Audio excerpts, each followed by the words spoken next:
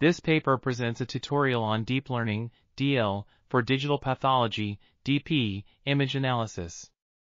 The authors investigate 7 unique DP tasks as use cases to elucidate techniques needed to produce comparable, and in many cases, superior results from state-of-the-art handcrafted feature-based classification approaches.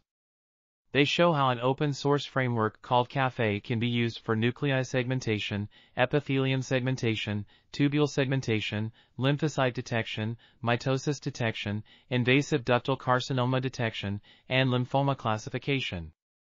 The results demonstrate that DL approaches can achieve high accuracy in DP image analysis tasks, even when dealing with challenges such as variations in staining and scanning across sites, biological variants, and manual annotation errors.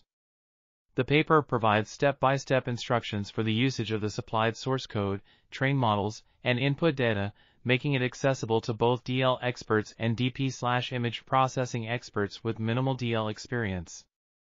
This article was authored by Janowczyk and Anant Madabhushi. We're RTCLTV, links in the description below.